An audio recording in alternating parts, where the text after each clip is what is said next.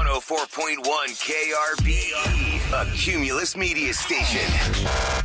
Good morning, everyone. We ready? Live from the TXU Energy Studio. The Roula and Ryan Show with producer Eric, Special K, and Sam. Well, right now you're going to have to settle for Sam, Ahmad, and Ryan. So we are checking in with KHOU throughout the morning, and with us on the phone right now, literally on my cell phone because our phone system went down right now. Yeah. Chita, hey, thanks so much for doing this.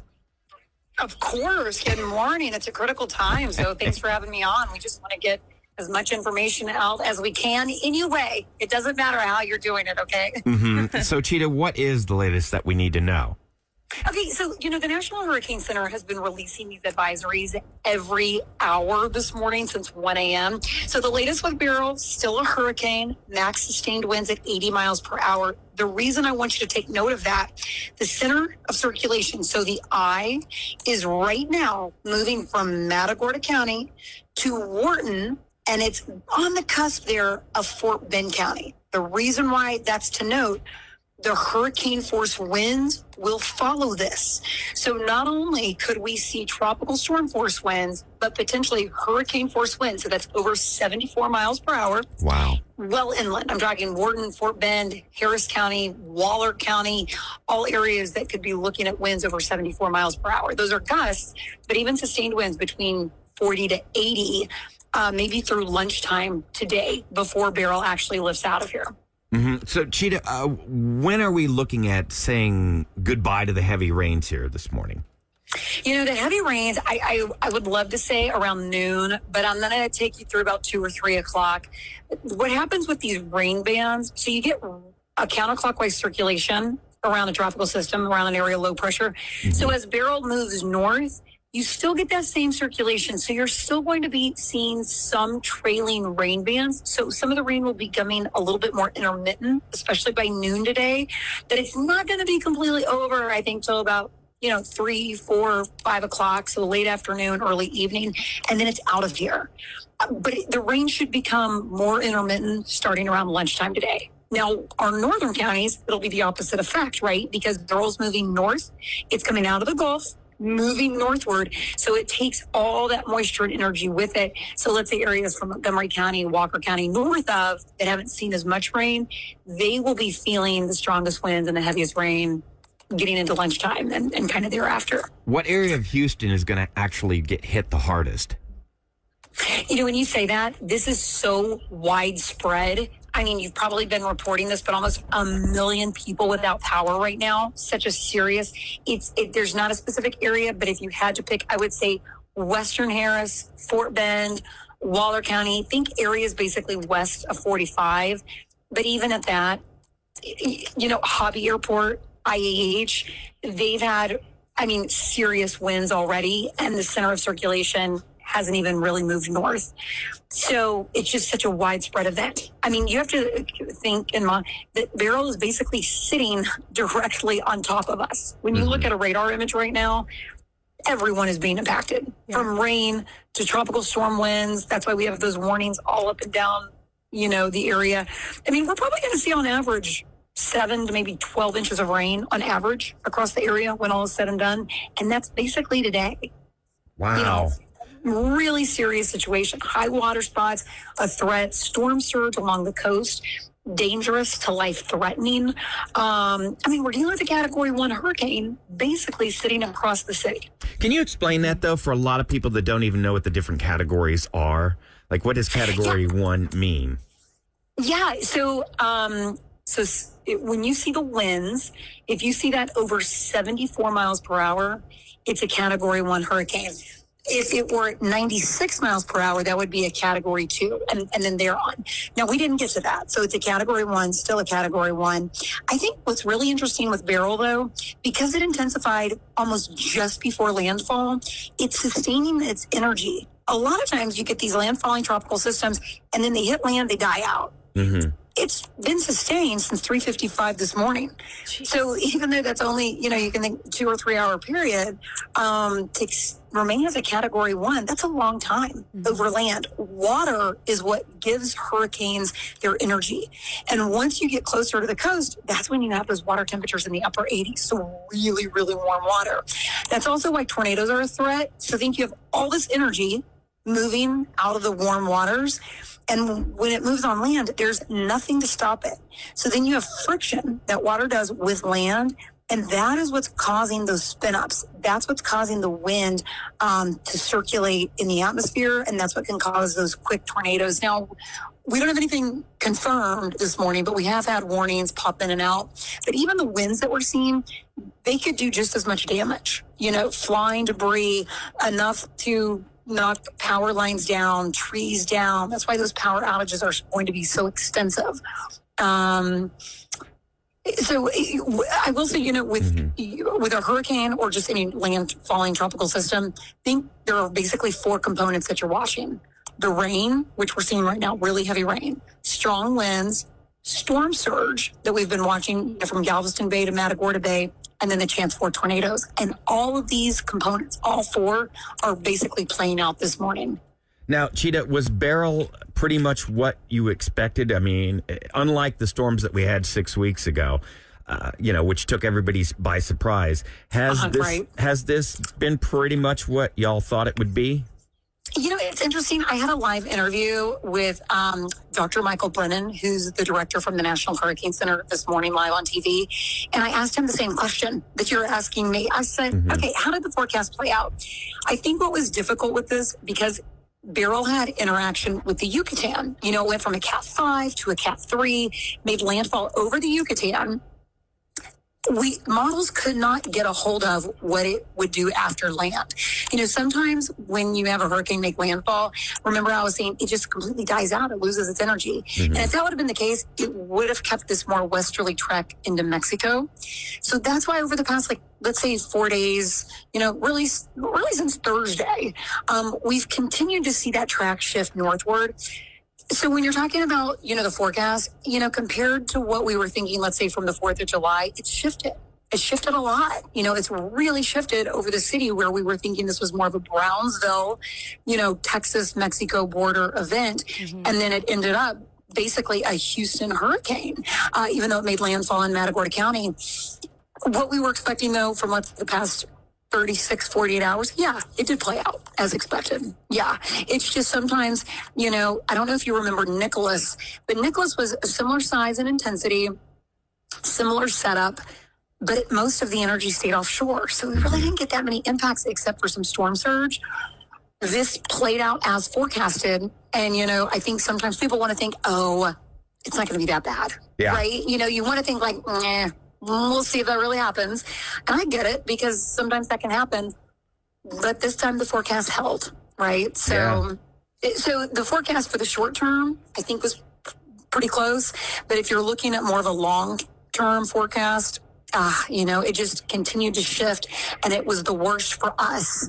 And we're just now starting. We're just in the beginning of hurricane season. And that's another key takeaway. We were expecting a very active season, but you didn't think, with letter B, right? You didn't think with Beryl. We just got finished with Alberto, and we were expecting some of these storms to be able to make it through the Caribbean. The director from the National Hurricane Center was saying that oftentimes when you have such warm water temperatures, you have a higher percentage of these tropical systems making it through the Caribbean, and that's basically what we're seeing.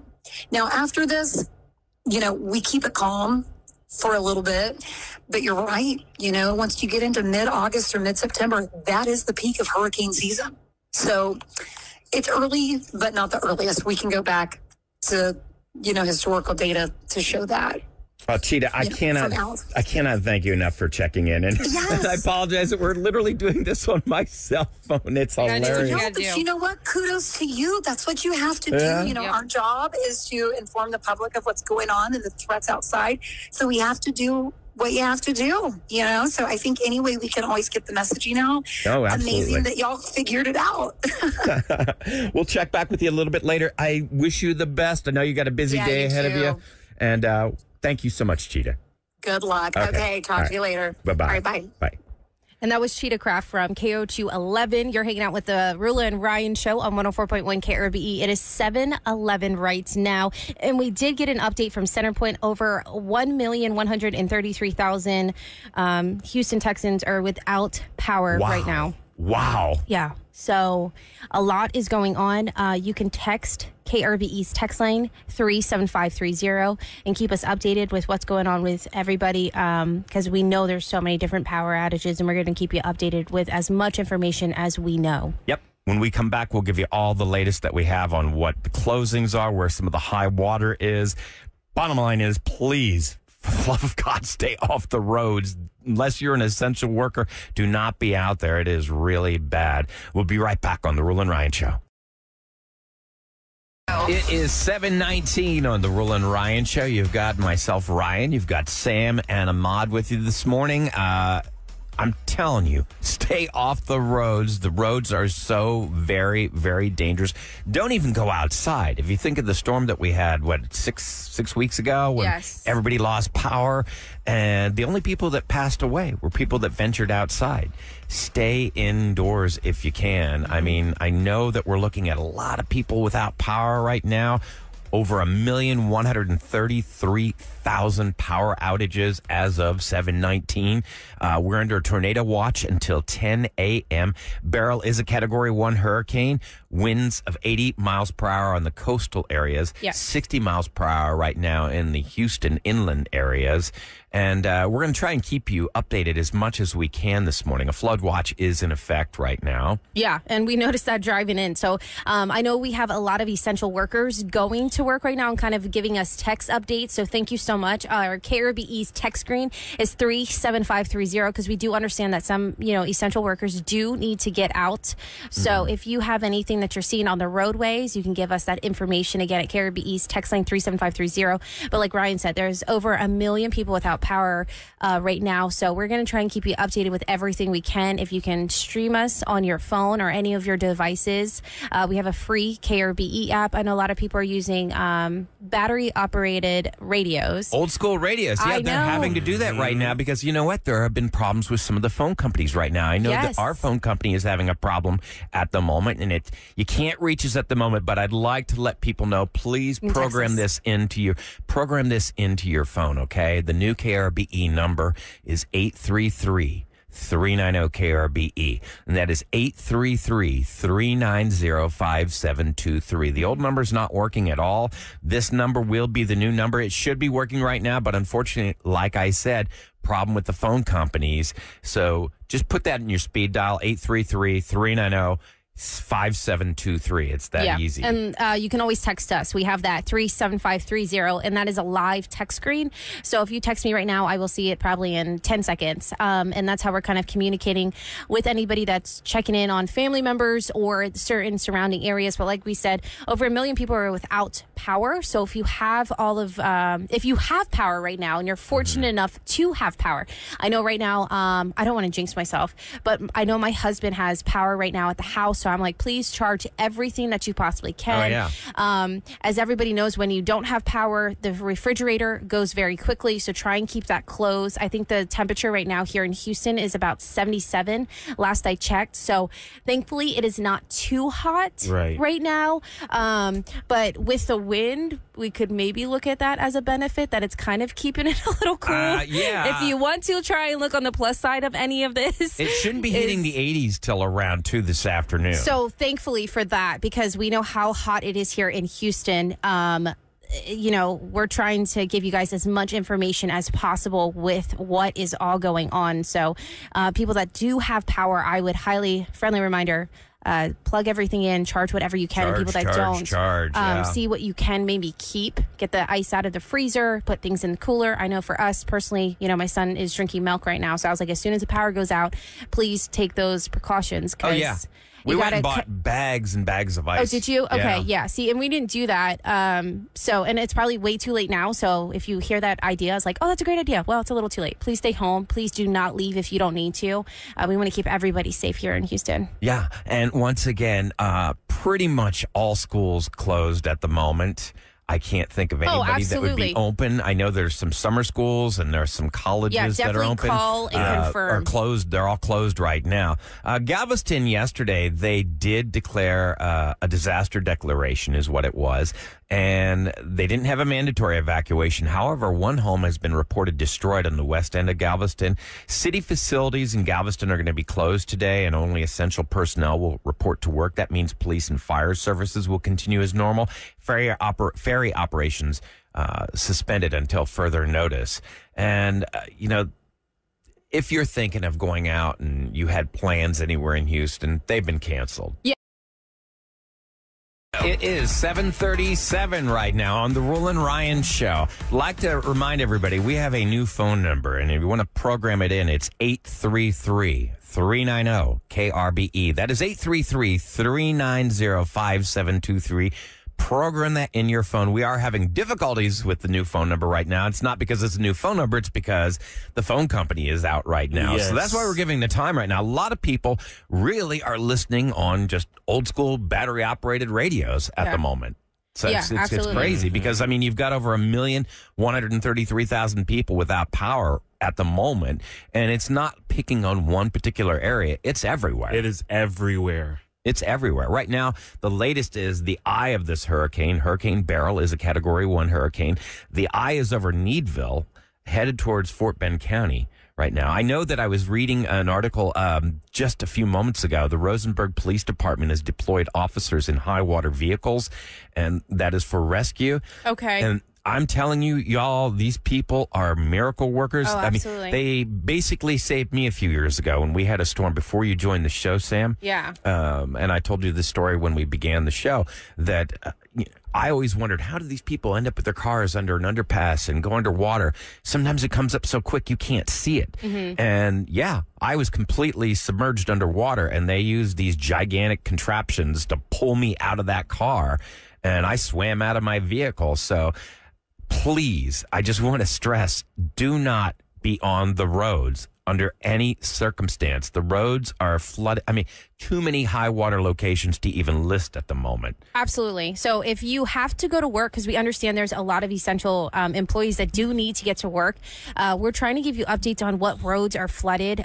But as Ryan was saying, Houston is just massive. So for us to try and give you the exact location is a little difficult. So if you're out and about and you need to text us for us to either mention to other people on the roads, or if we can pass that information along, our phone number is 37530 is the text. We get that pretty much within like 15 seconds of you sending us that. Thank you for all the essential workers that are working right now as well. And if you are wondering if you have to go to work, just call your boss, figure it out. It's safer for you to be at home than getting out and getting stranded on the roads, like Ryan was saying, because even this morning when we were getting on the road, which was at 5 a.m. and now it's 7:40. You couldn't even see the streets. Oh, no. It was terrible. The lines, you could not see that. So, and I'm in a Jeep Gladiator, which is thankfully lifted, but not a lot of people have that. They have the lower car. So, if you can stay home, please stay home. We were even talking about different areas with the rainfall. We're over here off of I-10 West. I'm sorry. No, we're here at Gessner and Westheimer. Yes. Yeah. I always take I-10 to get here, so that's why I say that. But we're Westheimer and Gessner. And I think right now on the map, there's a map that we were referring to earlier. It's called Harris County FWS.org, which is the flood warning system. It looks like right now, this tells us how much rain has fallen. And these are the inch measurements. Just in our area, it's around 7 inches. So it varies all over town. Everywhere. Yes. Anywhere from 5 to 7 inches. I haven't seen anybody get 8 yet, but once again, that website is Harris County FWS. Oh, no, there's definitely like 8. Oh, you have seen 8? Right off of I-10 and 610. Oh, wow. Is you are right. 8.08. Wow. Downtown Houston, it's saying around 5.36. This is the amount of inches from the rainfall in the last 24 hours. You know, I think a lot of us, and I'm guilty of it myself at times, where it's like, we'll make it through this, you know, because we all, we were just so shocked the last storm we had where all the trees went down and none of us saw it coming. Right. And People were out of power for days. yeah. So put a lot of people on high alert.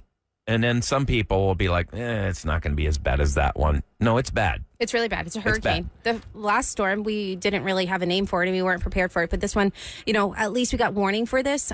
So we are prepared that we're in it right now. We're in the tornado watch until 10 a.m. 10 a.m. And once again, like I said, 6 to 12 inches plus rain is what they're expecting by tomorrow morning. That's a lot, y'all. You got to stay off those roads. I know that closings everywhere. Basically, if you have any kind of summer school, it's obviously not happening today. I know the Houston Zoo closed yesterday. Space Center Houston is closed today.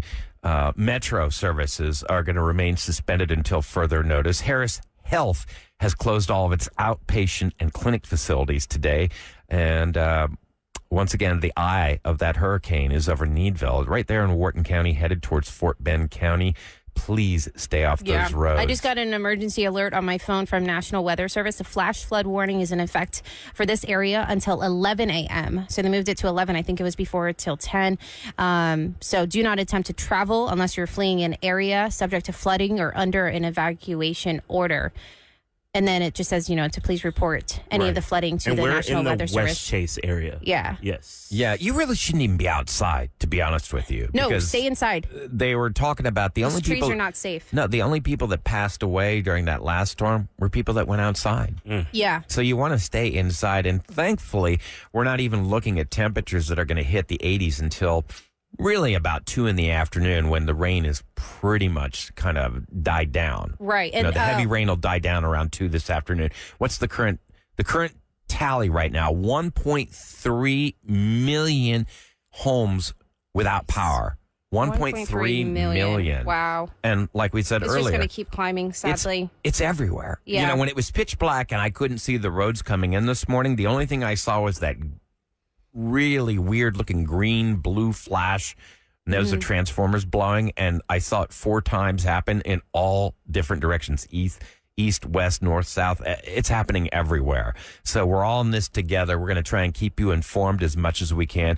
We're going to cut away to KHOU, and they can give you more up to date. And then we have at 8 o'clock this morning, coming up in just about 15 minutes, we'll check in with Jeff Linder. Yes, he just confirmed. So Okay, yes, he will be on. fantastic. He is our chief meteorologist for Harris County. We'll be checking with Jeff.